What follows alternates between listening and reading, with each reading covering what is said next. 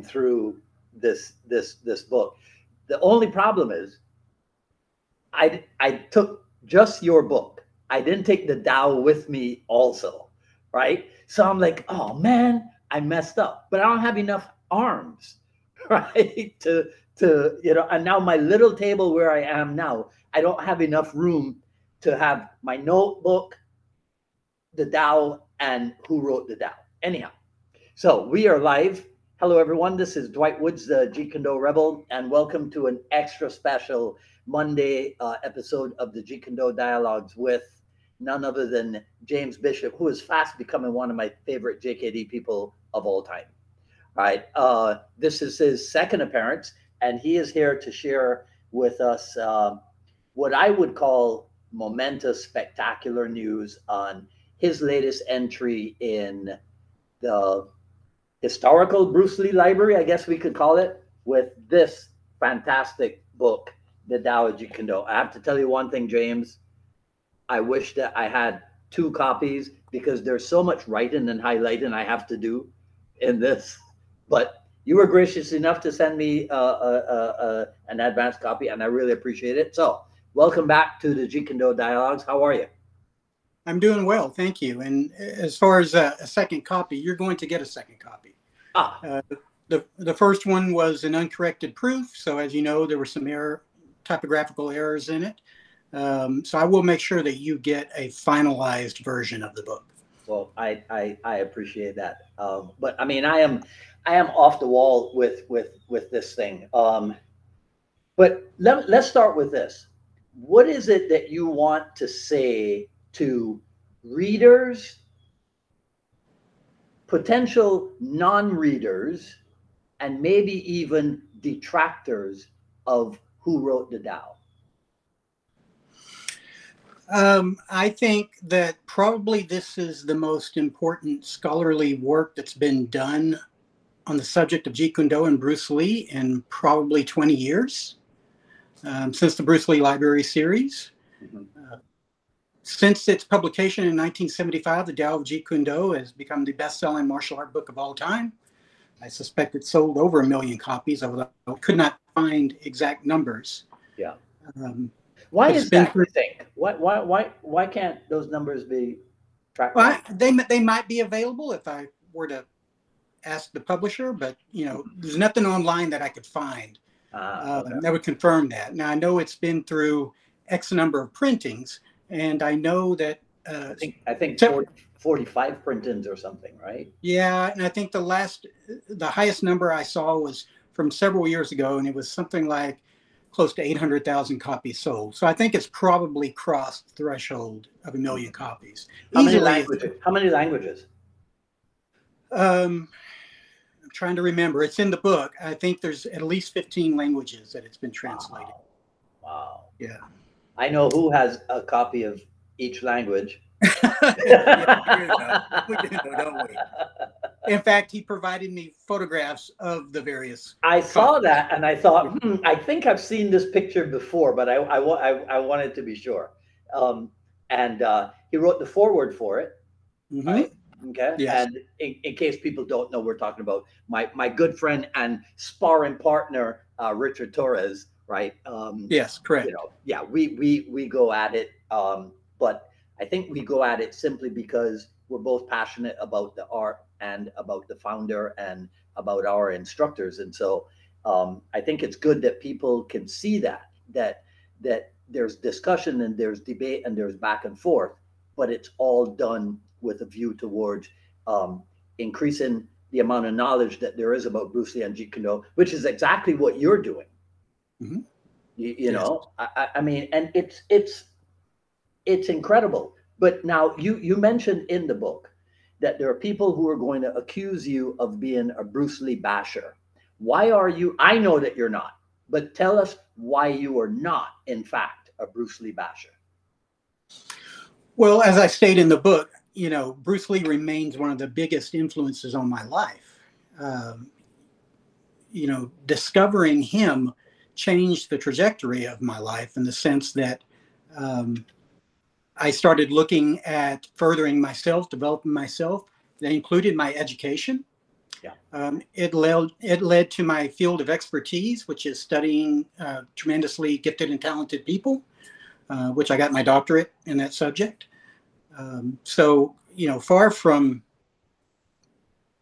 trying to diminish Bruce, I'm trying to put him in the proper historical context. Right.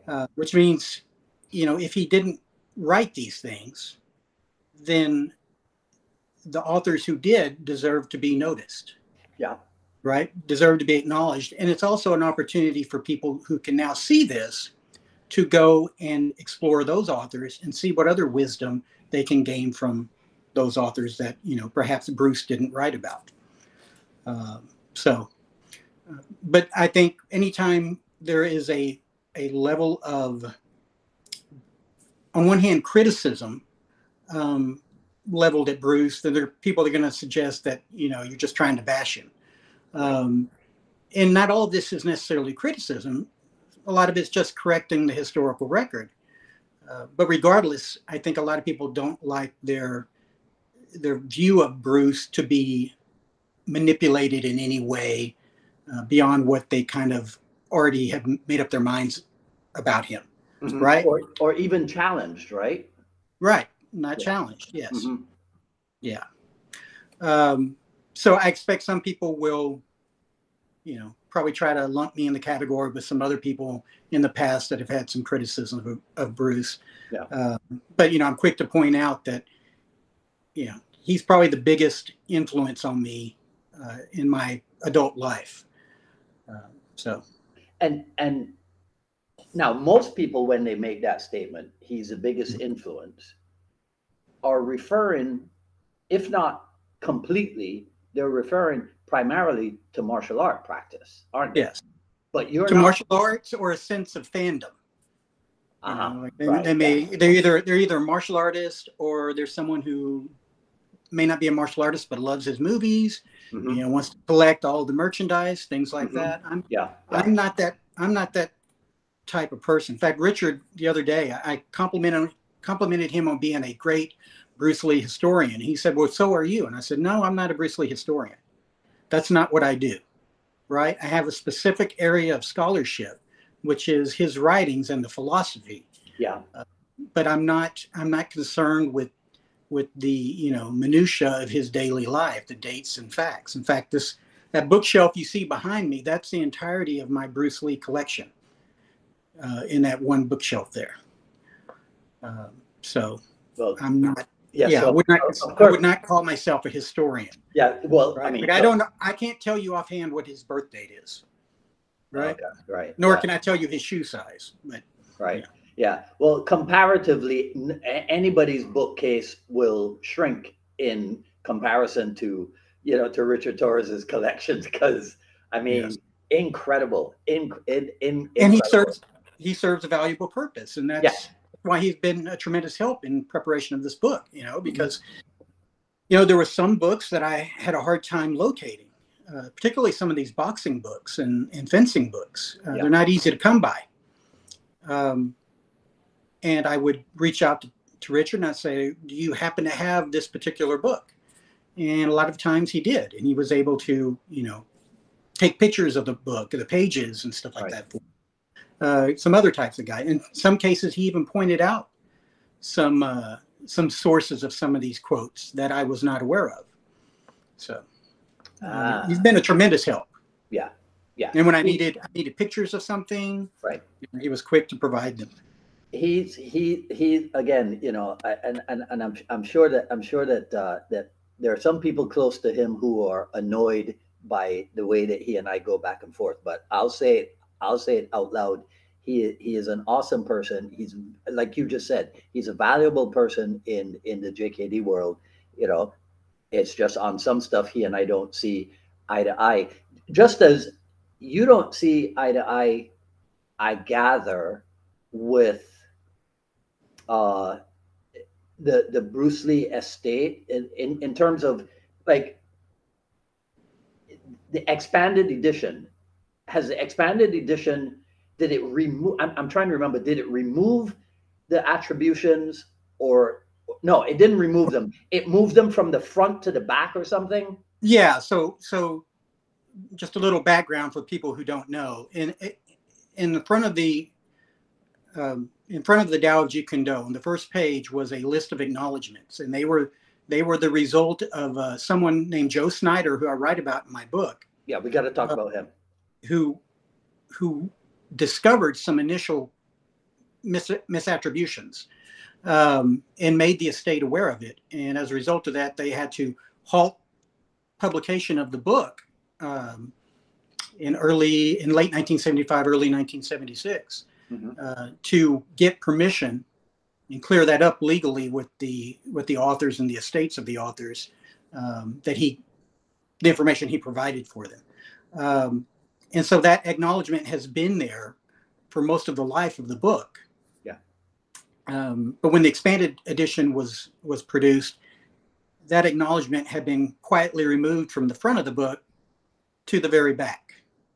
And I take issue with that because it seems like it was intentionally hid. Mm-hmm. Yeah. Yeah. And did they add more names to the attributions because they had found out? No, it was. So there's been other. There was a select set. I think it was it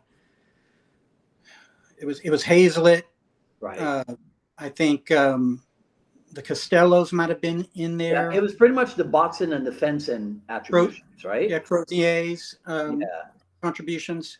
Yeah. That were mentioned in there. Things like Dempsey, I don't think was in the acknowledgments, but we've known for a very long time, right, that Jack Dempsey's writings in that book, yeah. And that has never been added.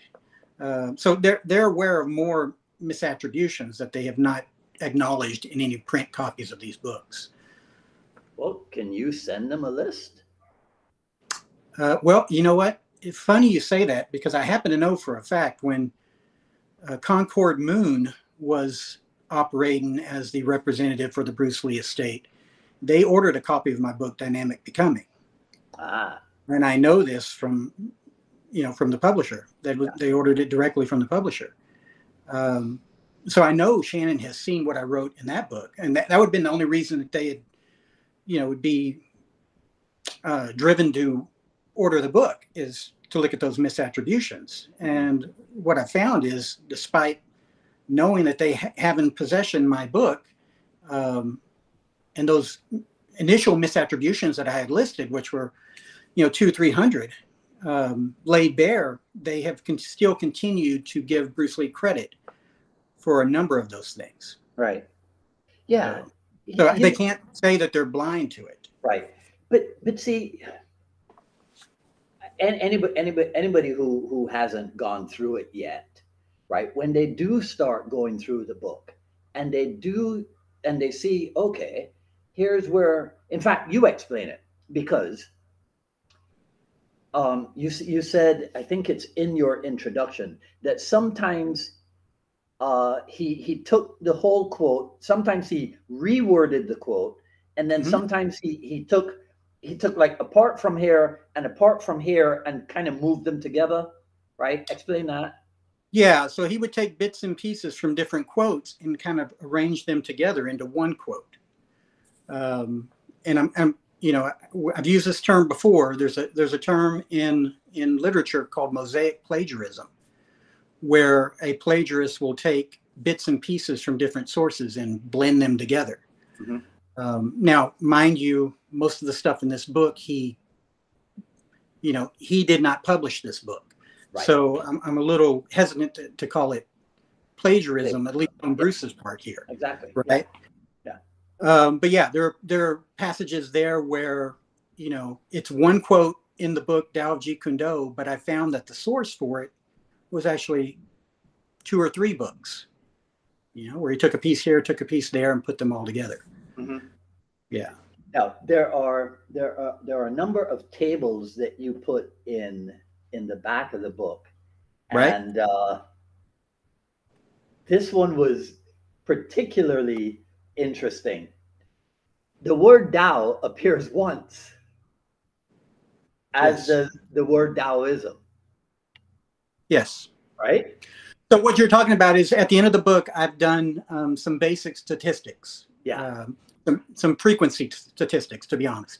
And I looked at the frequency of words is one thing that I looked at. And that, yeah, it only appeared once in the entire book.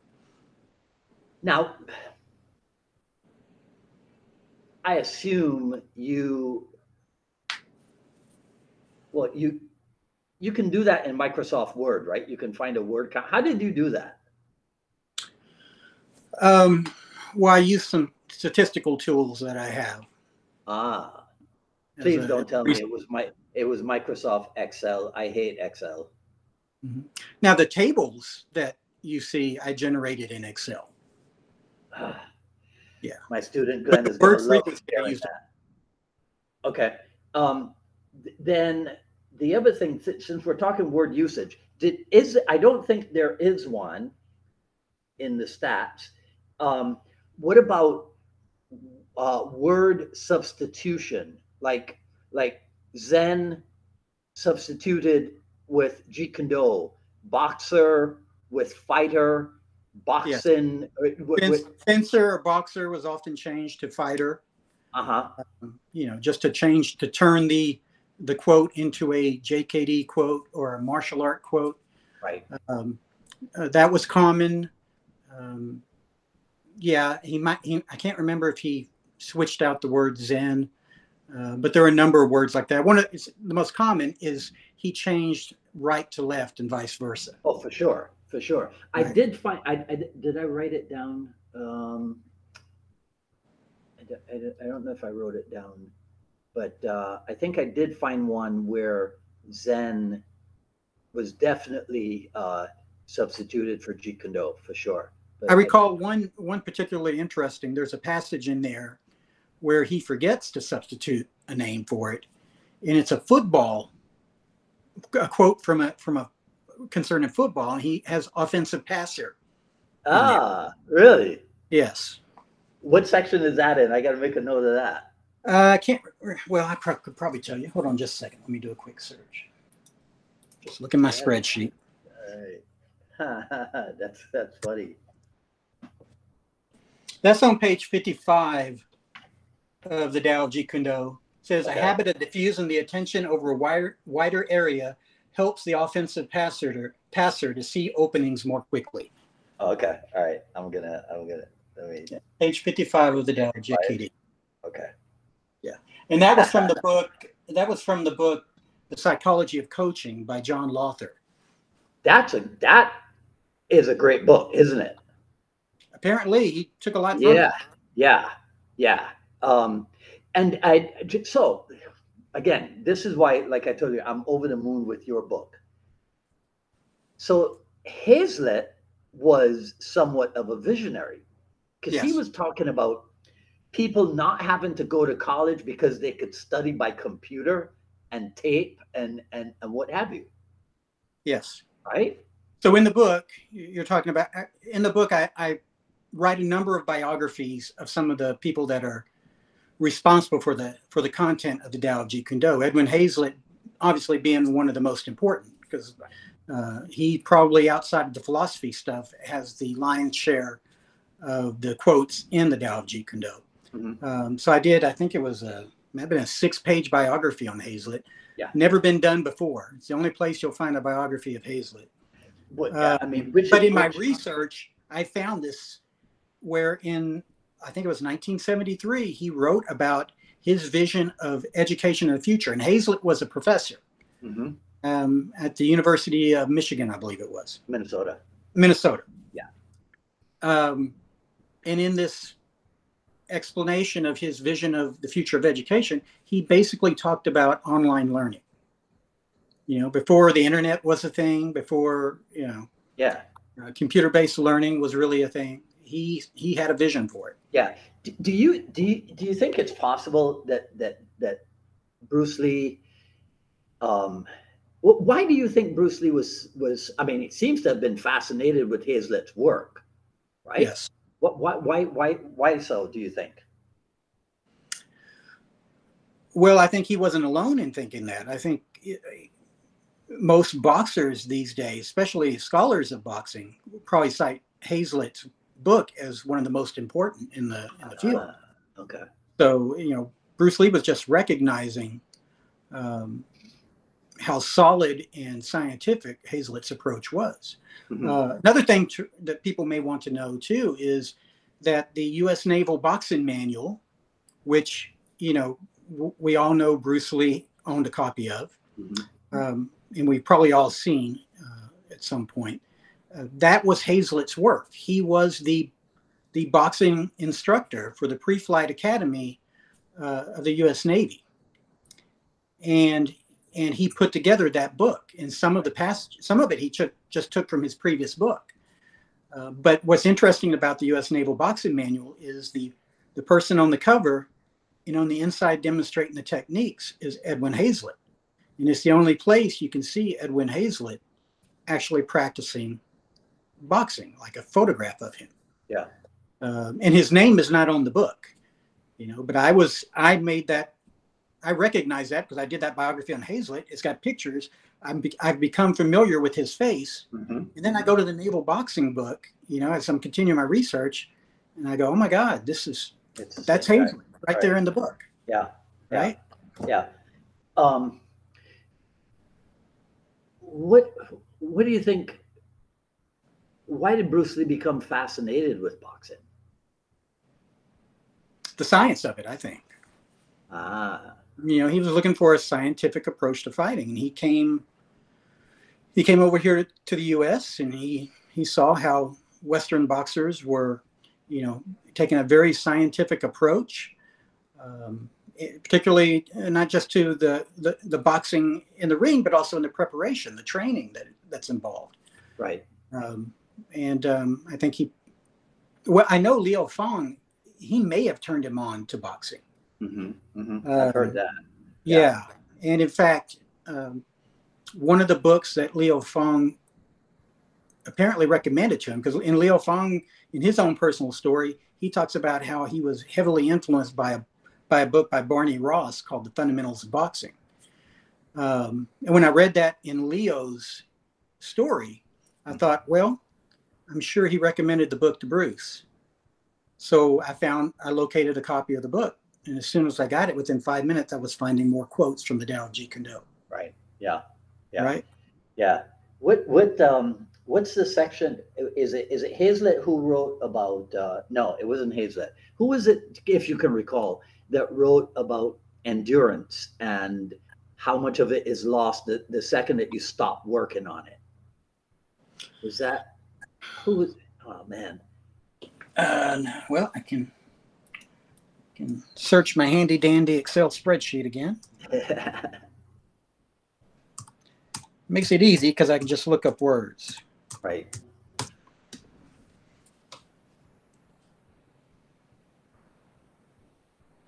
Well, I know Brent Gilmer in his boxing book Push Yourself mentioned some stuff about endurance.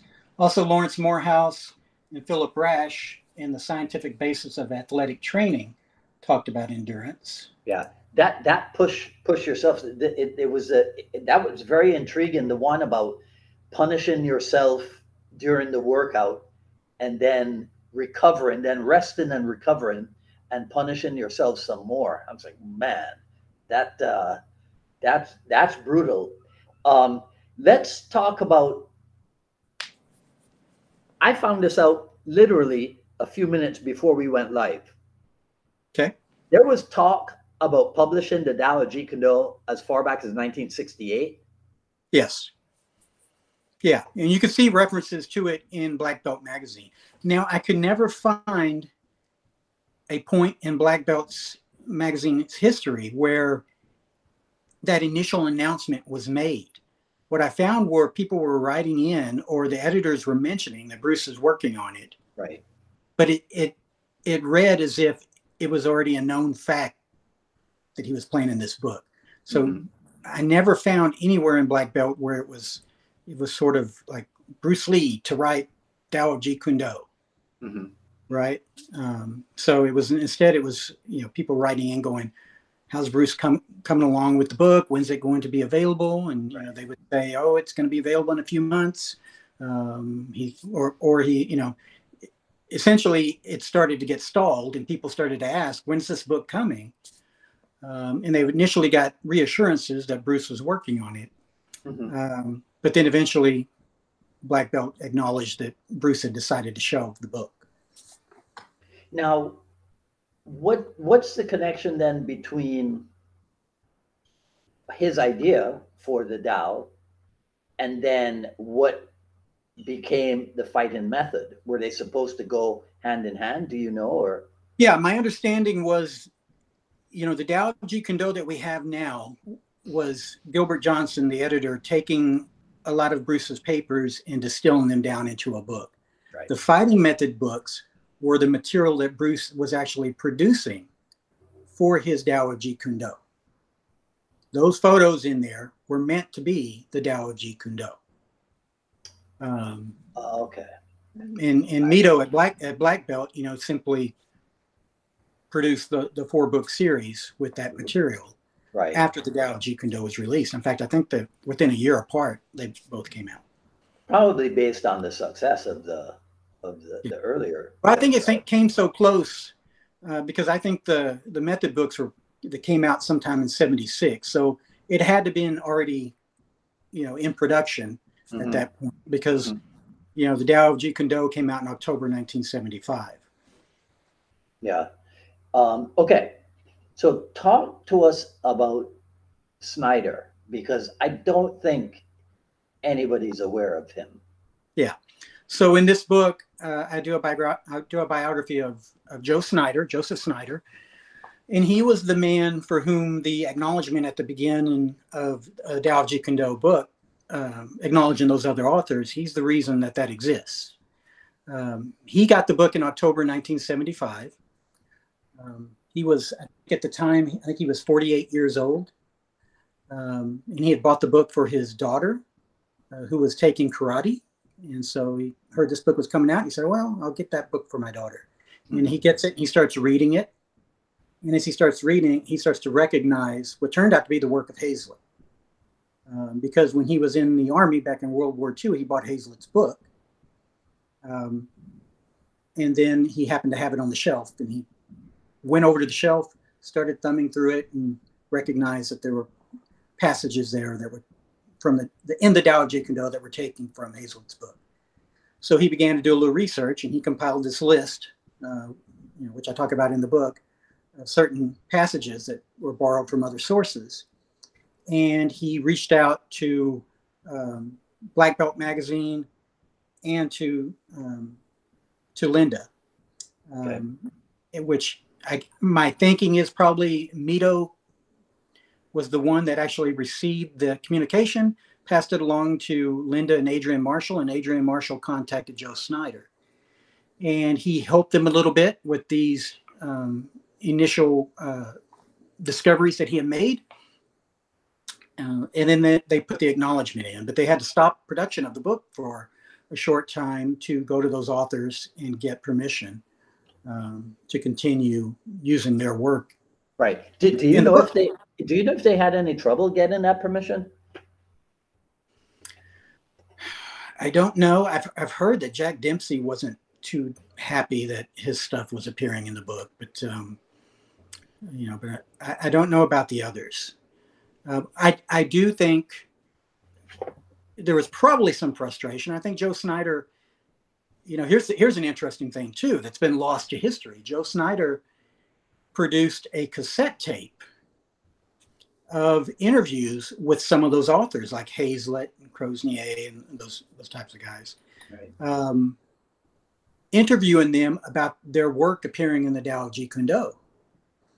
And he tried to sell it. For some reason, no copies exist. I don't know if he was successful trying to market the thing or not. But there was an audio tape at one point that he had put together of his interviews with those authors, getting their thoughts about their work appearing in Tao of Jeet Kune Do. I've yet to find anybody that has a copy of it. Even Richard Torres doesn't have a copy of it. Well, and if he doesn't have a copy of it, then none exist. All right. Do you have a favorite section? So when you started to find out stuff and read stuff and what have you, was there a part of the book that became like your favorite section? Oh, probably the philosophy stuff. I mean, that's initially why Okay. I started doing this research. Right. I was looking at the philosophical writings of Bruce Lee and Mm-hmm. trying to find their sources. Mm-hmm. Um, and so that was the initial kind of goal I Right. had in doing this research. But at some point, I realized, I needed to stop temporarily that track and just look at the Tao of Jeet Kune Do, because I thought, as I found enough there, I'm like, I really need to just concentrate on this Yeah. and put together a definitive resource on the Tao of Jeet Kune Do to start. Yeah.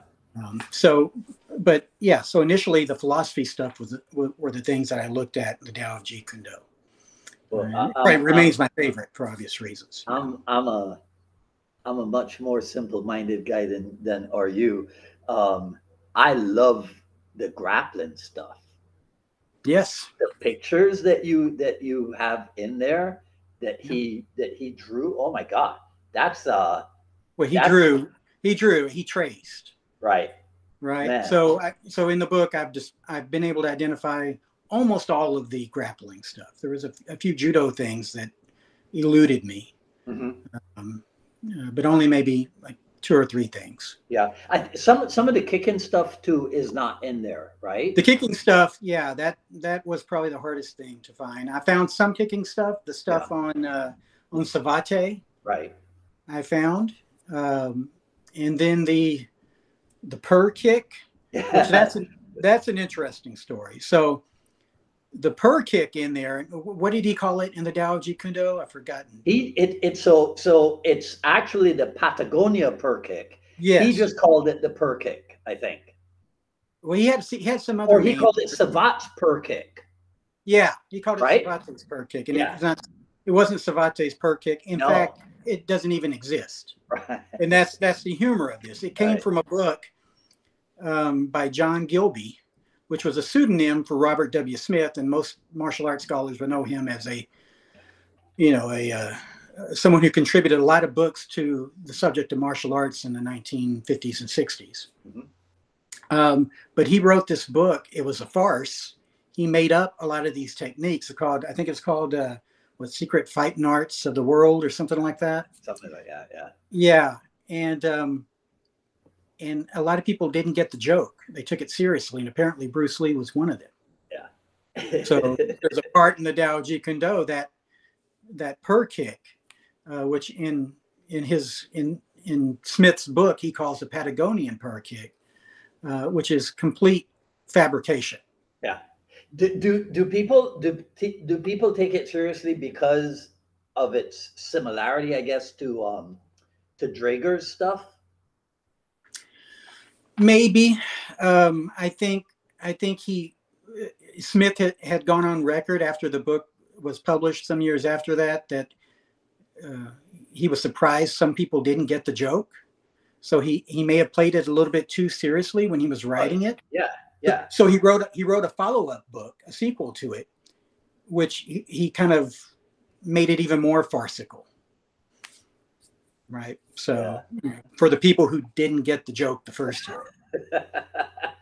Hey, there might have been. I think I used the technique from that book on a guy at school one time, so it wasn't completely useless. All right. So yeah. So the kicking stuff, some of that you didn't get. Right. And I imagine a lot of that's probably in the Chinese language books. It's a little harder to find here, although I did find quite a bit. Mm-hmm. Some of the stuff he wrote in Chinese in there, I was able to identify the sources for. Okay. Like I said, I still have notes in my notebook from being on the train earlier today. Is there a 100%, a well-known 100% original Bruce Lee quote? The one that immediately comes to mind is "To change with change is the changeless state." Okay, that's 100% him. That one appears to be 100% Bruce Lee. And why I know that is because he wrote that in a copy of a book he was reading. Okay. And I think if you go back to the old Nucleus newsletters, John did an article on this. Okay. But you could see the page that he was writing it on, and it doesn't appear in the page. But what it appears to be is he was reading the content of the page, and it gave him this thought, and so he wrote that thought up at the top. So it seems to be generated from his reading, but an original thought on the part of Bruce Lee. That one I'm comfortable saying was originally Bruce. Okay. All right. So we got to let people know where and how to get the book. Yeah. So the book's available right now. There's a limited edition hardcover that's available on my website, whowrotethedao.com. Yeah. So you go there. It's a great. I love hardcovers. Makes me feel erudite. Mm-hmm. Now, next year there'll be a paper book that comes out that'll be available at all the regular book channels. But this hardcover you can only get through my website. Again, it's limited to 500 copies. Okay. Whowrotethedao.com. Whowrotethedao.com. Yes. Who built the website whowrotethedao.com? I did. I knew it. I knew it. I knew it. Right? How did you know? Because I looked at it, and I looked at the logo, right? Mm-hmm. And the size of the logo, because it is the perfect size for a header when you're making, and I go, I bet you James did this himself, because it looks a little bit like one of the websites that I'm working on. Okay. Because I have It's a WordPress site, but before I became a psychotherapist and an educational psychologist, I worked. I had a background in graphic design. Okay. I went to school for that initially. Yeah. So I got those skills I use quite a bit. I'm impressed by anybody who can build. Save money. I don't have to pay to have someone build a site for me. Yeah. Anybody who can build their own websites is my type of guy. I'm telling you. I'm telling you. What theme did you use? Popular FX, I think, was the name of it. Okay. Yeah. No, it's a clean site. Mm-hmm. I mean, it really does a good job of. Most people are not impressed by websites. I am. So when I see the product, and then I see the website that's there to promote the product, I'm like, man, these two things fit right together, hand in hand. Which was why, instead of finding other things, for the postcard for our little talk today, I just used those images because I love them. The banner and everything was perfect in my eyes. Are you going to do anything with? Let's see. There's brainyquotes.com, goodreads.com, A to Z quotes.com. Are you going to do anything with those people? Don't plan on it. I don't. I think that's an uphill battle there. Okay. Right. Yeah. I could point things out, and maybe or maybe not someone will remove them, but they'll just reappear 6 months down the road, because a lot of that stuff is contributors from outside, whoever's running the site, or uploading that kind of stuff. Right. So, yeah. I don't think there's one person deciding what quotes appear on the website. So, trying to stop false Bruce Lee quotes on the internet is a hard thing. Honestly, impossible. Now, occasionally, I'll see something on a Facebook forum or group or something like that I'll offer the accurate information, whether or not someone wants to take it or not. And sometimes, very often, like even in I Love Jeet Kune Do, I find I'll have people. I'll give them the correct information. Yeah, they'll still want to quote it as Bruce Lee. Yeah, we just went through that with the and they'll make useful thing. Yeah, and right? they'll make the argument that who does it matter who said it? Well, Well, if that's the case, why are you insistent on it being Bruce Lee? of course it matters. Of course Yeah. it matters. I mean, you're telling me now that historical accuracy is a thing of the past? Mm-hmm. These things are no longer important. That's no. See, that's somebody. That's somebody who has no answers for anything, right? So they want to deflect away the situation, right? And Yeah. I the part that the part that I don't understand, you tell me how you feel about this, is, well, it must have been something that he said because whatever and whatever. That's very interesting. And I was just talking to a fan who reached out to me today from the UK, and brought this up. I had that exact conversation with Matthew Polly. When Matthew Polly's book came out and I got it, I read it, and I noticed that whole story about Bruce coming to the impasse in his training with Yip Man and then going out on the boat and having the epiphany, which in my book, Dynamic Becoming, I spelled out that this was plagiarized from Alan Watts. So much of it was taken wholesale from Alan Watts that Right. it could not have actually happened in real life. And when I mentioned that to Polly, Polly said he had read my book, he was aware of it, but it was such a compelling story, and he figured something like that must have happened, that he put it in there anyway. Yeah. That's Yeah. exactly what he told me. Yeah. Like, he knew it wasn't true, Right. but something like it must have happened. Right. So Yeah. he decided to put it in there anyway. Yeah. Yeah. And the fact that I had done, because when I discovered it, because I believed for many years that absorb what is useful was a Bruce Lee quote.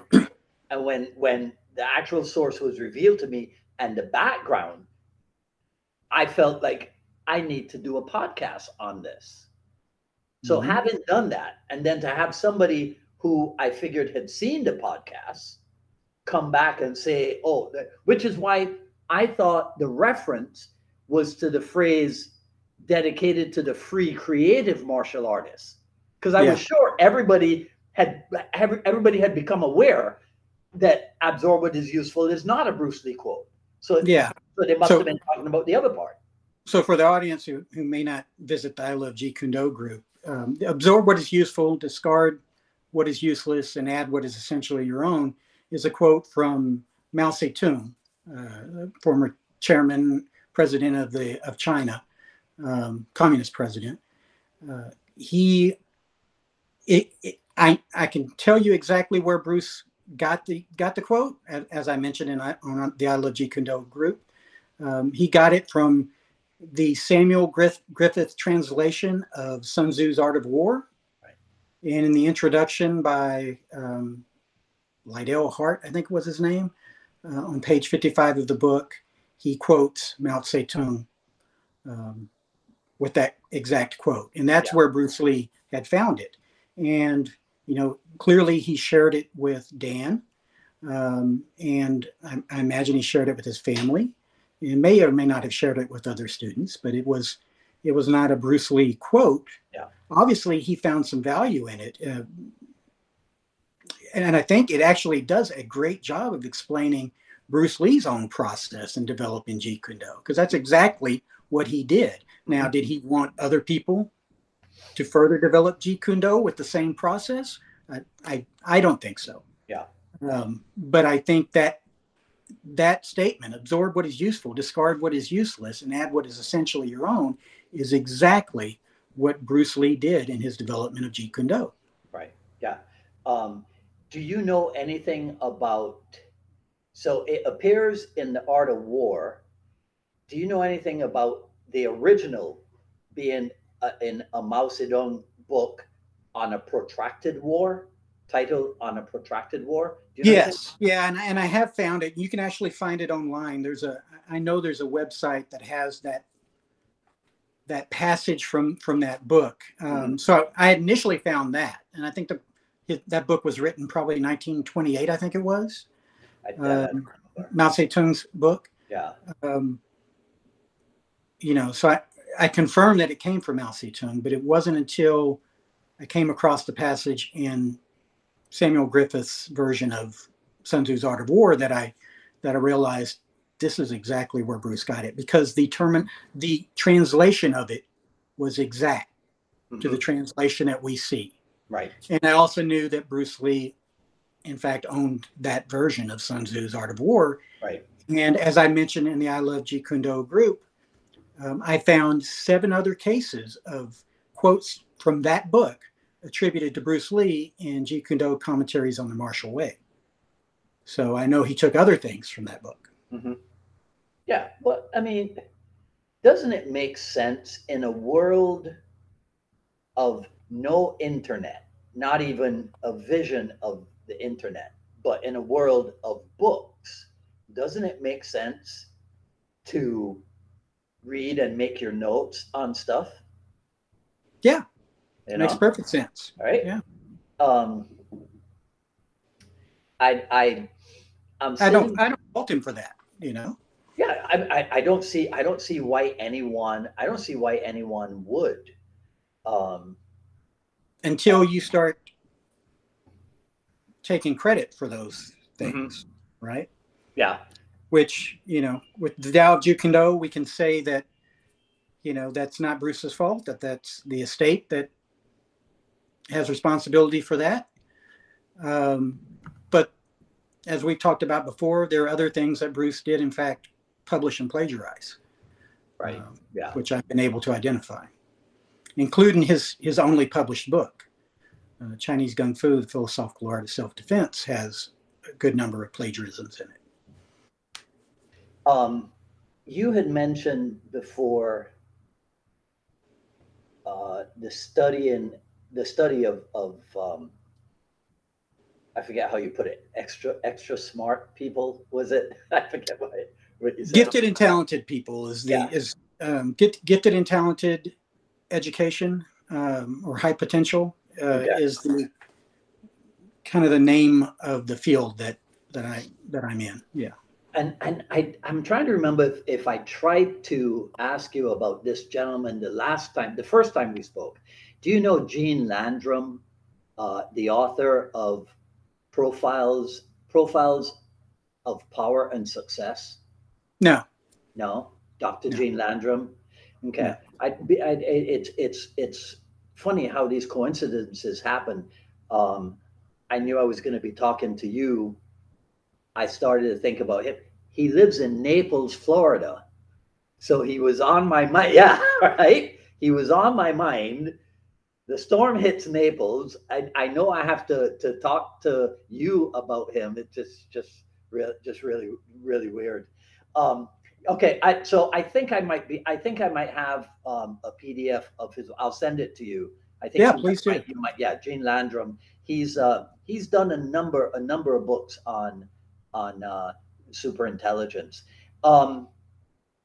So 85% success rate in locating stuff. Yeah. So my book identifies probably 85% of the sources of the Tao of Jeet Kune Do. Like I said, the kicking stuff, still largely unidentified. Passages here or there. I think there's at least one more boxing book and one more fencing book that I've yet to discover. Okay. So you will. And then the stuff that remains, a lot of the stuff that remains are simple stuff that really doesn't lend itself for identification. Like, here's a list of the exercises, or here's a list of the types of punches, right? Like it's just a list. It's not something that you can trace back to a source. Yeah. So will there? You didn't mark this volume 1. So what happens next? I think if I find enough, I think probably somewhere down the road, maybe 3-4 years down the road, I might do a revised edition. Okay. Oh yeah. I discovered, I was finding things, even as I'm laying out the book, I was finding things. So I expect to find more. Okay. You know, and there may even be people out there that, you know, they read the book, they go, "Oh, I know of one thing you missed in the book." They might bring it to my attention. But 85% is a pretty good number.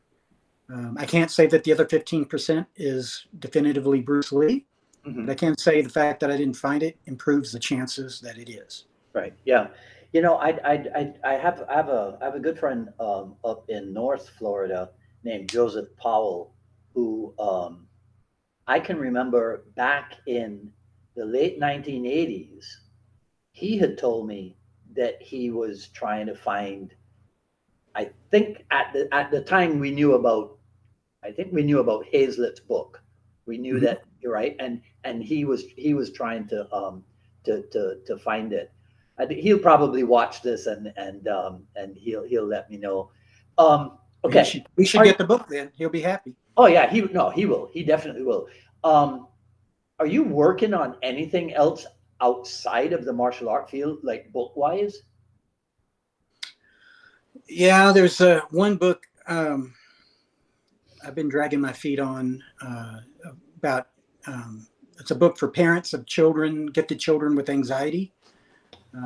So I'm working on that. I'm doing a book of quotations for the field of giftedness and talent. Nice. And I got a couple other things that I'm developing. Well, you're certainly never not busy, huh? No, I'm always keeping busy. And I've got other projects, got video projects. I've got a video I'm wrapping up just this evening, and I'll probably release tonight. It's a 20-minute video of my take on the concepts versus original debate. Is that something we get to see? Yeah, it'll be posted on YouTube. I'll let you know when it's out. Yeah. I'll sit. I think there'll be stuff for both groups to what's the title to appreciate in it. What's the title of it? The Never Ending Battle. Exactly. Well, yeah. Yeah. I think you'll both appreciate and equally be offended by some of the things I have to say in there, probably. Oh, I love it already.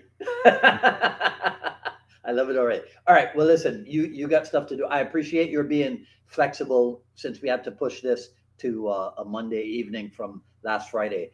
So yeah, whenever else you want to come back and talk, man, I love getting a chance to pick your brain on stuff. Right? Sure. So here's one tip I want to give everybody. Yeah. Okay. If in a letter Bruce Lee wrote, a sentence starts with "Remember, my friend," what follows is going to be plagiarism. Okay. Interesting. If you're reading a letter from Bruce Lee and he says, "Remember, my friend," okay, what follows, he will have plagiarized. I'm gonna wait. I think I get it. Okay, I'm gonna go check right now. Yeah. All right, James Bishop, thank you so much, man. Have a great evening, and we'll talk again. You too. Take care. All right, take care. All right, bye-bye. Bye. Awesome. Okay, episode number 241 with James Bishop. So go to whowrotethedao.com where you can order. There's only 500 of them being printed up, so you can get your hardcover. Otherwise, wait until the paperback stuff comes out. But really, really fascinating, really, really interesting to lay them out side by side and just go through stuff. I don't like to write in my hardcover books, but I'm really tempted to. But I'll wait. Right? Okay. So today's Monday. In a couple of days we'll do the I Love Jeet Kune broadcast, and then on Friday, do I have it here? I don't have it at hand. Let me see if I can pull it up quickly. Coming up on Friday on the dialogues will be, I don't have it here with me. It's not on this computer. So anyhow, okay. So that's it for today. You guys, any comments you have, I'll ask James to go through them And if there's anything that he or I need to answer, we'll go ahead and do that. So until Wednesday on the broadcast and this Friday on the next episode of the Dialogues, this is Dwight Woods, the Jeet Kune Do Rebels, signing off. Enjoy the rest of your evening. Talk soon. Take care.